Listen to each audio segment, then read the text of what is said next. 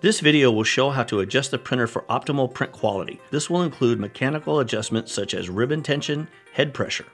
In addition, there are menu settings that include print intensity and print speed. You can also use the built-in print quality wizard to guide you through step-by-step through the process.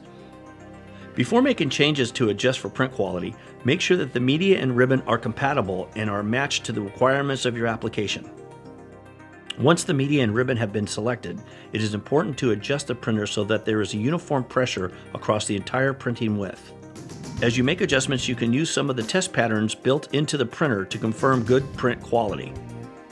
Using a gray pattern, we can see two obvious problems with this label: ribbon wrinkle, plus the ink is too light on the right side and too dark on the left.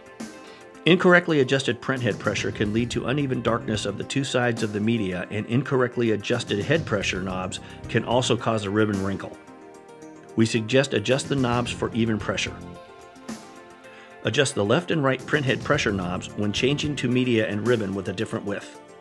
When using a 4-inch wide printer model with a 4-inch wide media or a 6-inch model with a 6-inch wide media, adjust both print head pressure knobs, left and right, to the same level. When using media that is half or less than half of the printer model width, increase left print head pressure by adjusting the knob clockwise and increase the right head pressure by adjusting the knob counterclockwise. It is recommended that users adjust the print head pressure to the lowest value, which produces the desired print quality. Die cut labels usually require a setting of 1 to 3, while thicker stock requires a setting of 3 to 5. Head pressure will likely need to be adjusted when changing to a media with a different thickness. Because the printer's ribbon alignment is referenced to the left side of the mechanism, different ribbon or media widths require different tension to print correctly. Therefore, ribbon tension screw adjustment may be required to get the best print quality. The ribbon tension adjustment screw is located on the front right side of the pivoting deck and controls a rod that the ribbon rides over. A flat blade screwdriver is used to adjust the screw and position the right side of the rod. Clockwise screw rotation reduces ribbon tension, and the counterclockwise rotation increases the tension. You can view the rod's position via a slot on the right side of the pivoting deck. The center of the slot is the default position for the rod when using full width ribbon. For the best print quality, set the speed to the slowest speed that still meets your throughput needs.